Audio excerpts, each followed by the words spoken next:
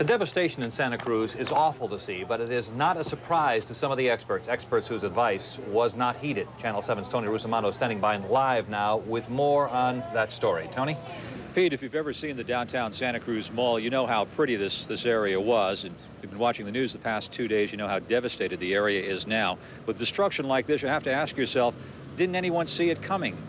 How could something like this happen without any warning? Well, the answer is there was a warning, and there was someone who saw it coming. It was David Steves, the then chief building official for the city of Santa Cruz. And 3 years ago, he warned the downtown merchants and the city council that the downtown mall was in danger, that 30 to 35 buildings were in danger of collapse and were seismically unsafe. He wanted those buildings either retrofitted or condemned. The city council ignored his recommendation and said he misinterpreted the law. This is what's happened, the destruction of the mall 2 days ago.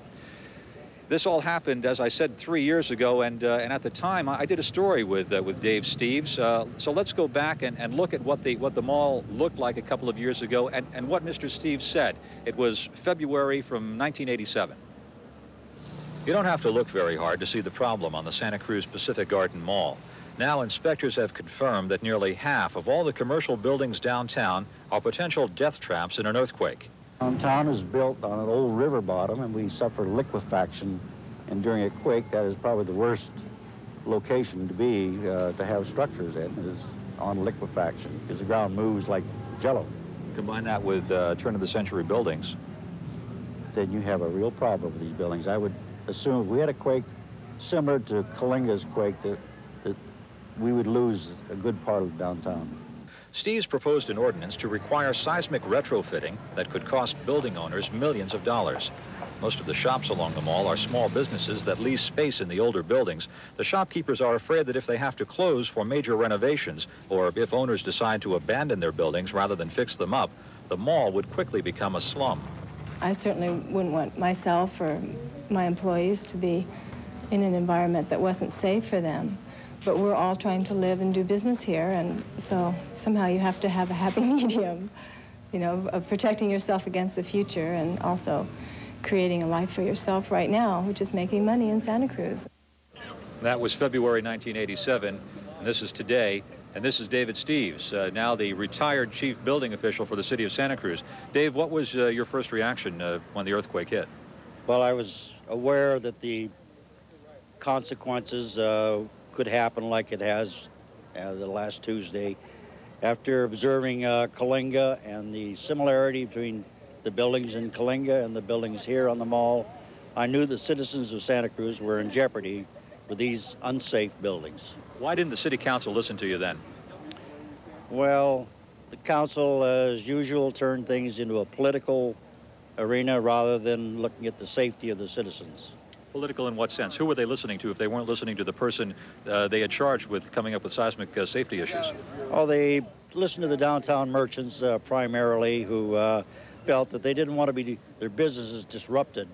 If we had gone a retrofit program as I proposed it, the businesses could have operated while the retrofit work was being done. But as you see here now, the businesses are totally out of business.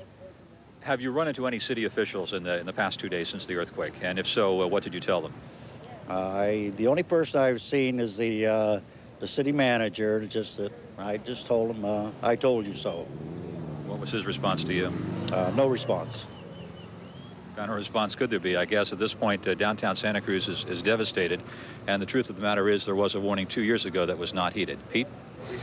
Tony, let me ask you quickly now, this is to try to clarify this, because this is some remarkable information that you had really suggested yesterday. Are we talking about the merchants applying most of the pressure here not to do the retrofit or to delay it? Yeah, the Downtown Merchants Association is a very strong political body, a very positive force over the past 20 years that got this mall going and has kept it going over the years. In fact, the head of the Merchants Association at the time was the person who owned the bookshop Santa Cruz, and that's the building that suffered quite a bit of damage. The wall of the bookshop Santa Cruz collapsed into the Santa Cruz Roasting Company, causing the destruction there and causing those deaths. I see. Is Carol nearby? Yes, she is. All right. Well, why don't we turn this over to Carol then, because she's prepared a package as well on some of the damage and so on. All right. Carol, come around behind me here. Carol. Thanks, Tony. Pete, I thought what Tony had to say and what Mr. Steves had to say was very interesting. And in fact, what I have to talk to you about is related to that. Santa Cruz officials today said that they will rebuild this mall, but with safer buildings. Again, if you heard what Tony and the engineer said, that's the only thing they can do. But the big question remains, and that is just how many of the business people who are here at the mall now can wait for the new construction. The shops and restaurants along Pacific Garden Mall took the worst of it here. 3 people known dead. Trees fell, crushing cars. The loss is hard to estimate in dollars. They're talking millions, but there's much more to this. Today, 2 days after the earthquake, the emotional devastation seems finally to have set in for some of the people who have owned businesses for many years here on the mall in Santa Cruz. That's my baby. It's really hard to explain it. I'm sorry I can't comment anymore. And it's very, very hard to take it, and especially when I was only able to see it for like a minute in there, so just couldn't stay there any longer. I had to leave. Jose Espinoza had a restaurant. He was among hundreds who crowded Santa Cruz City Hall this morning to listen to words of encouragement from Mayor Marty Wormhout. And what we're getting is good news preliminarily that perhaps more is repairable than we initially thought. So that's very good news right now. But words can do only so much, especially for those who lost businesses and homes. About 15 of us people are staying in the house of a friend, and all from the George. We're very fortunate. But most of us don't think we're going to have our home back. Right now, our feelings run between hope and despair. You know, behind me now you see Bill Steves, the man Tony Russomanno interviewed, and he is discussing the situation here with building officials from other cities in the state of California.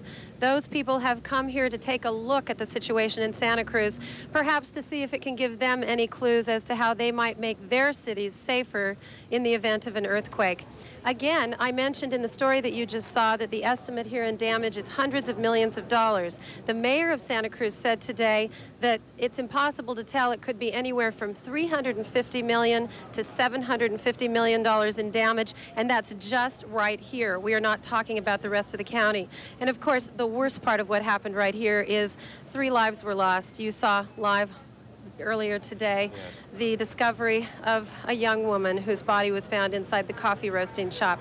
So again, there's an economic disaster here, but of course the loss of lives is what really is disastrous. Pete?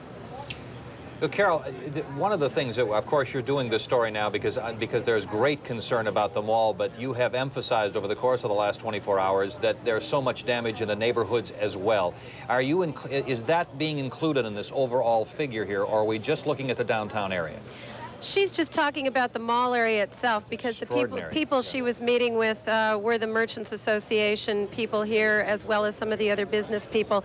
And so again, when you're talking about a range of from $350 million to $750 million, and then on top of that, you're talking about estimates for damage in other parts of the city, it just boggles the mind. Indeed. Carol, for some perspective for people who have spent time in Santa Cruz, is it like San Francisco and other parts of the Bay Area where streets are normal and then you see devastation, or is there devastation everywhere you go in Santa Cruz? You know, there's not devastation everywhere you go, and some of the people who own homes here pointed that out to me. One man said, look, my house is fine, it's amazing, and the house next door was completely down on its side. So, Anna, you can go for blocks here without seeing any apparent damage. So it is, in a way, like San Francisco in that regard. Carol Ivey, thank you very much. Carol and Tony Russomanno from Santa Cruz, where we are seeing, as we suggested here 2 days ago, of course, the media concentration is going to be in the area of most population, and of course where Channel 7 and the other stations were. But as this has gone on, we see much more of what's happened in Watsonville and Santa Cruz. And really